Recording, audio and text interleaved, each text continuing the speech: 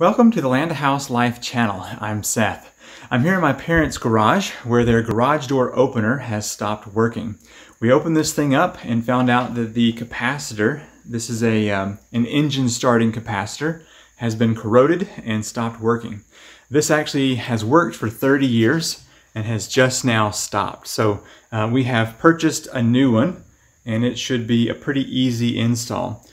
So the model number on this for the ProMax opener is the X-18004-B.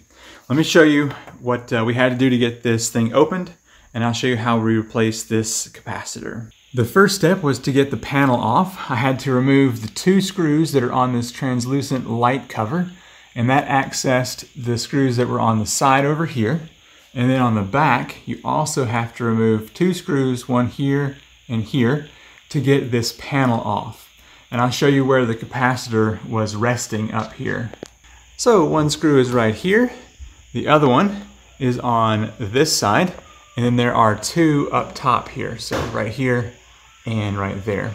This capacitor is going to go into this little sleeve right here, and I want to make sure that I get the yellow and yellow matched up, and also the orange and the orange.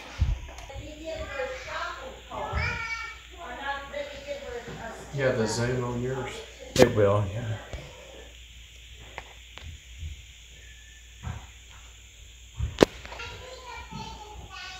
That worked. That worked before, didn't it? Yeah, the light's on. How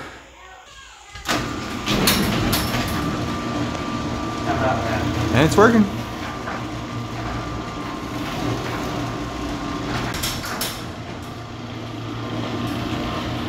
All right. Pretty easy fix. Yeah, I made reinstall those.